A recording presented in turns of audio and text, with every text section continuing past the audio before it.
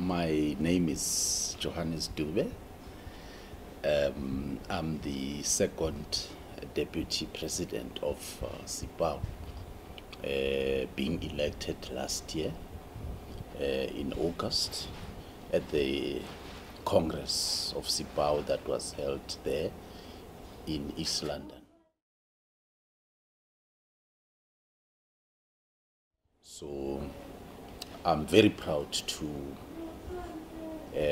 occupy this position, and also appreciate the fact that the comrade have bestowed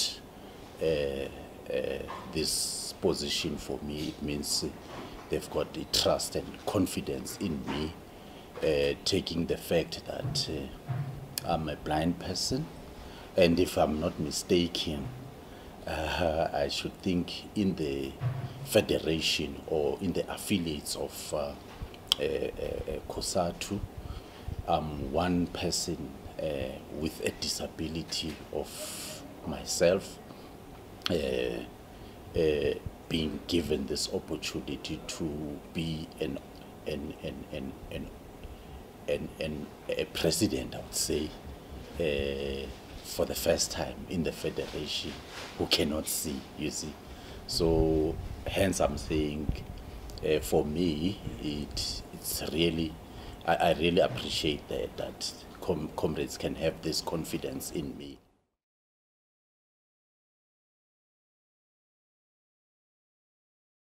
So about Ceppwawu, I think about this event, it's a direction that we are actually taking as leadership here to make sure that all the comrades, shop steward, get training. I've been listening to the treasurer when we were actually interviewing him. He actually mentioned that, I mean, comrades were very hungry for this kind of training, that it should take place. I mean, it's a number of years. You can date back as the late 90s, where such trainings were not there in the in the organization. But as the leadership elected, we are actually taking that responsibility to ensure that the comrades are well trained and well equipped. Even myself, I remember when I was, for the first time, I was elected a shop steward. My organizer used to say to me, you see, if you are a shop steward, you must be sharp politically and otherwise.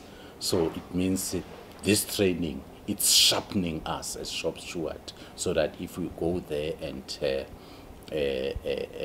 challenge employees, you are sharpened in a way that we don't waffle in front of the employees, but we've got facts, we know the laws and so forth. I think that one, it's very important. So hence I'm saying I pride myself to be in this leadership that has gone to an extent of bringing such a training today.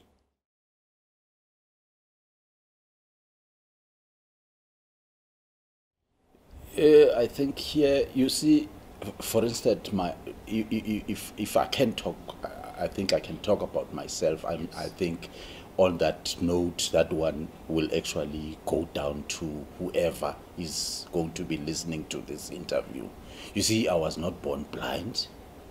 I was shot at during the Soweto unrests in 1976. But what happened is that I was told that I can't see anymore, and I had to undergo a rehabilitation.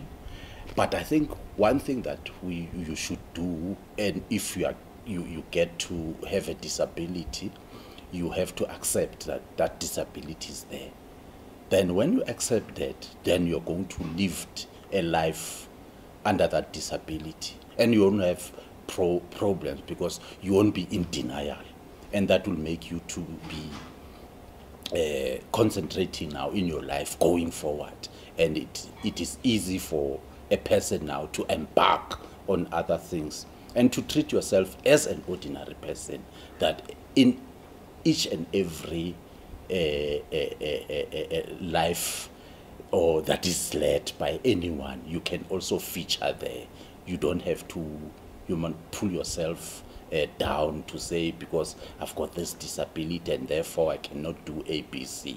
I think, hence I'm saying to you, it is imperative that you have to accept and say that, okay, I've got this disability, but the disability does not preclude me to actually participate in every spheres of life. Thank you very much. Okay.